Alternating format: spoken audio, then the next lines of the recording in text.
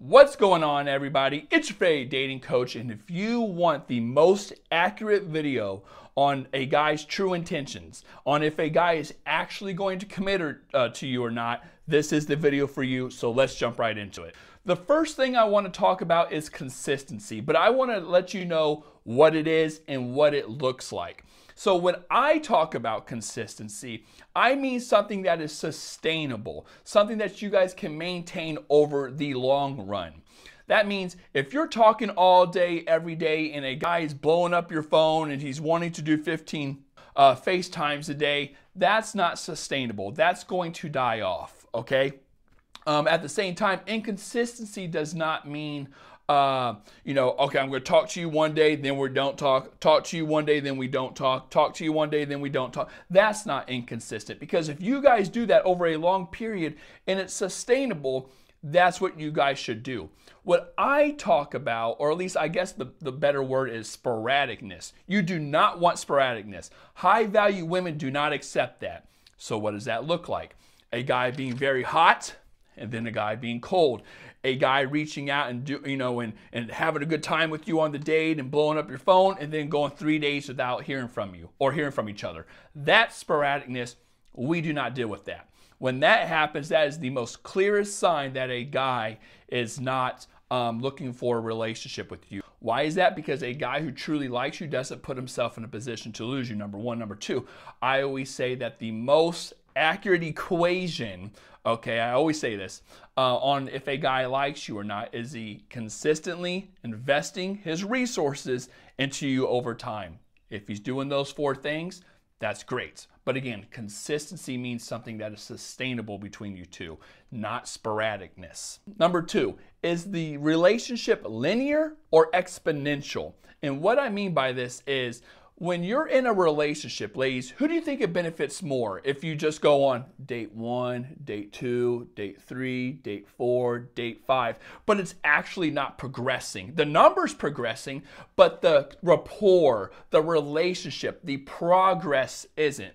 You don't want it to move like this. You want it to move like this.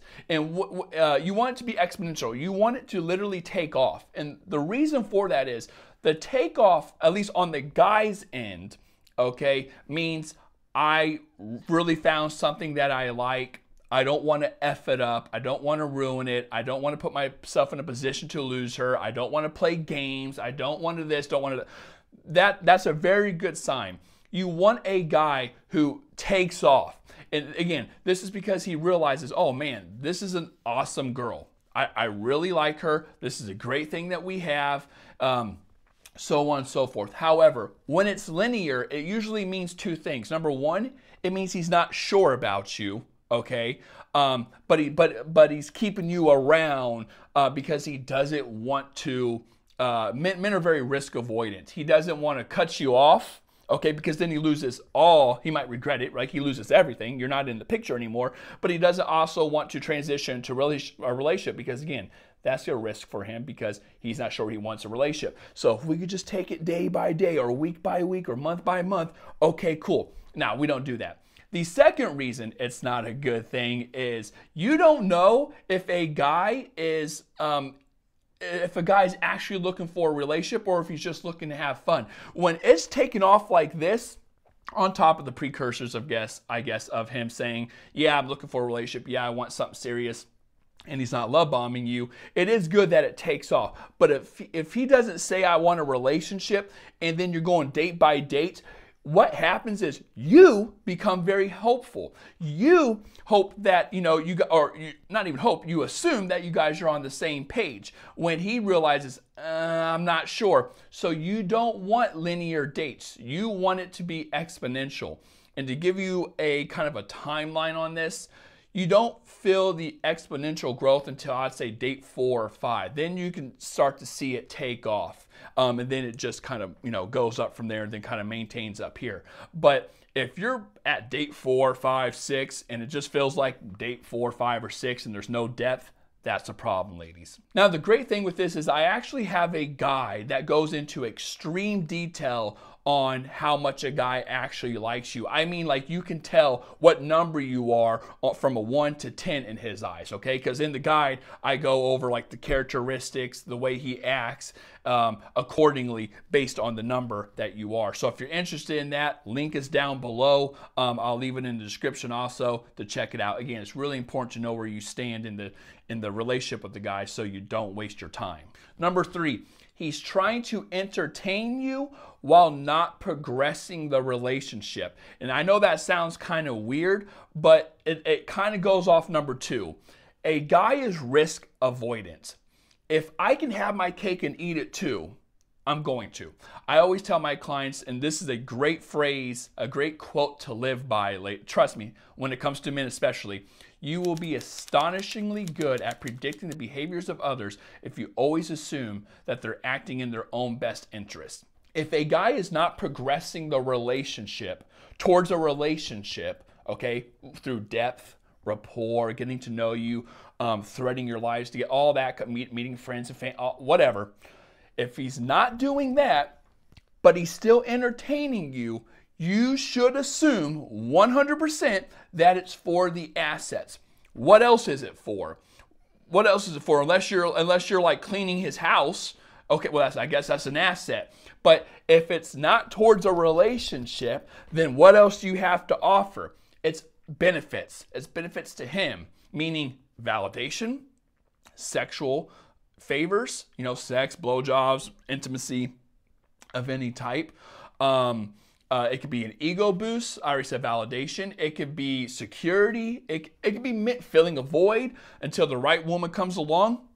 That's not you. You don't want to do that. If it is not progressing towards a relationship, but you're still in the picture, that's a problem. He is draining you of resources. He is using you until something better comes along.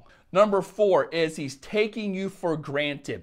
And what I mean by this is men are very resourceful. If I can have you come over, if let's say my goal is to hook up, okay?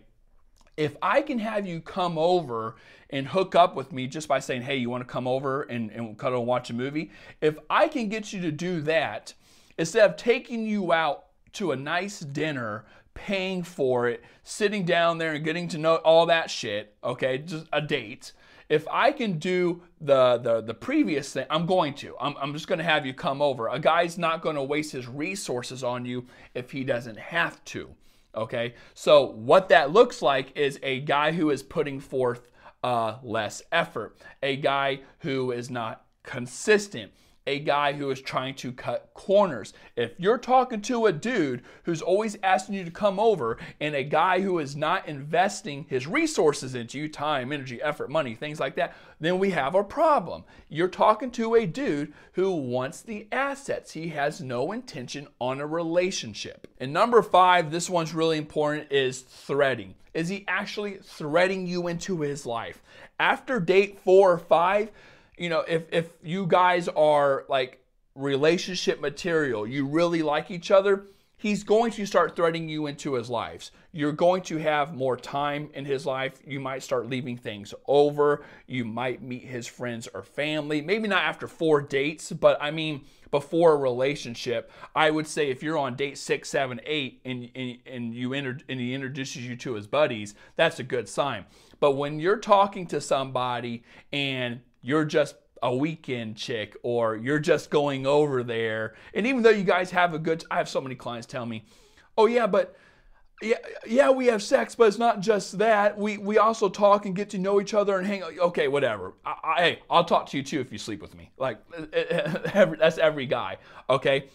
So you want a guy to thread you into his life, to make decisions with you in mind. If that is not happening, then he has no intentions on being with you long term. It kind of goes back to what I said with the 3rd or 4th point, which is, he's just keeping you around for the resource or the assets that you offer until something better comes along, because guys are risk avoidant. If I don't have to cut you off, right, then I won't. If I don't have to get in a relationship with you because I'm not sure about you yet, then I won't. I'll just keep you right here in the middle where I can have my cake and eat it too, okay?